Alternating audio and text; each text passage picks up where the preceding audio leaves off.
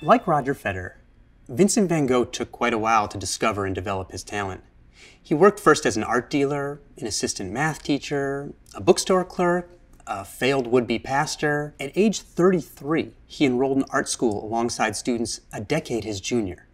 When he entered the class drawing competition, the judges examined his work and suggested that he revert to a beginner's class with 10-year-olds. He tried and failed to master watercolors and realism, expressionism, and landscapes, until he finally tried working with an easel and oil paints. And at last, he'd found his niche.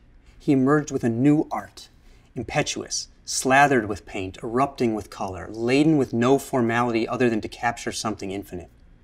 With the success of Angela Duckworth's fantastic book, Grit, it's easy to look at Van Gogh's winding, failure-laden path and dismiss it as the product of impatience or a lack of perseverance. But in reality, Van Gogh was in pursuit of what economists call match quality, the degree of fit between the work someone does and who they are, their interests and abilities. And if you believe that you'd find greater match quality at a different job or in a different career altogether, it may be a good idea to switch. The Freakonomics co-author Stephen Levitt once proposed a challenge to his readers.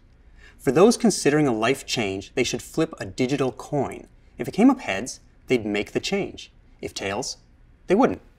Over 2,000 volunteers claimed they were considering a job switch. And 6 months later, those who flipped heads and switched jobs were substantially happier than those who stayed. Labor economist Kirabo Jackson has demonstrated that even the dreaded administrative headache known as teacher turnover captures the value of informed switching. He found that teachers are actually more effective at improving student performance after they switch to a new school, and that effect isn't explained by switching to higher achieving schools with better students. Teachers tend to leave schools at which they are poorly matched, he concluded. Especially now that we know how overrated Head Starts can be, there's a lot of potential benefit to pursuing match quality, even if that does mean quitting a couple times along the way. It's a scary leap to make, for sure, but the research is clear that switchers are often winners.